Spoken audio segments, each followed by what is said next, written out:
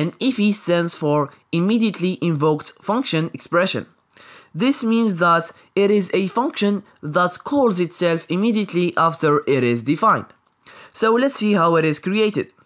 Let's declare a function here, function greet, that says hello. So this is a simple function.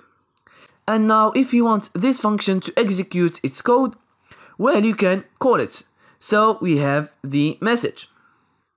You can also call it with function methods like the call method or the apply method, or you can use the bind method then call it. But this is not our topic now.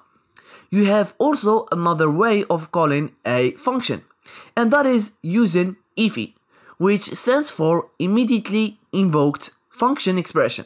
So let's remove this call and try to make this function an IIFE. The first thing you need to do is to wrap this code within parentheses. Now it becomes an expression. Then you simply call it by adding parentheses.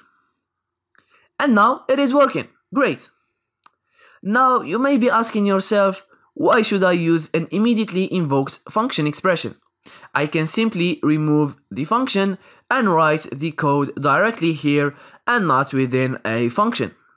Well, you can, but I will show you why using an IIFE is very useful. Now, what happens when you declare a variable here?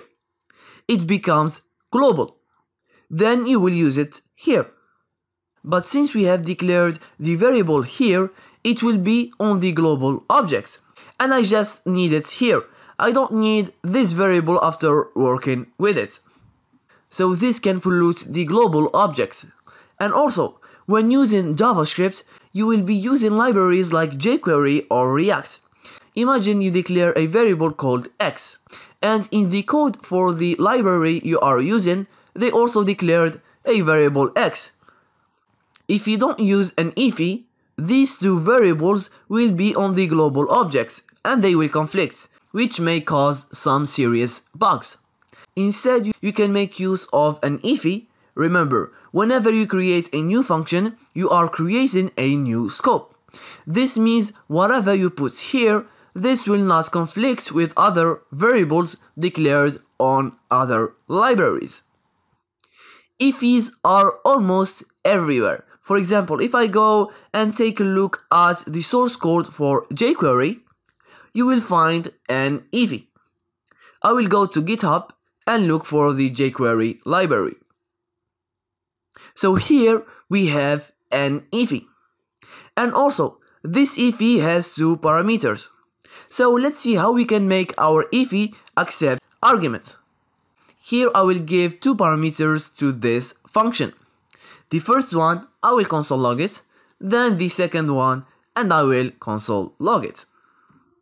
When we run the code, we have undefined for the first parameter and undefined for the second one. And that's normal because we're not given to this function any arguments. To give it arguments, you simply put them here. So let's try 5.2. And now we have 5.2. Great. Remember, each variable that you declare here will always be local to this function. You don't have access to it in the global space. Var I equal to 5. Here I can access this variable within this function, but in the global space it does not exist. Now, what if you want from your immediately invoked function expression to create a global variable? Well, you have first to give it the global object. Let's add a parameter for the global object. Then here you give it the window object. And now if you want to create a global variable, you simply attach it to the global object. In our case, the global object is the window object. And now after the IIFE, I have access to this variable. Great.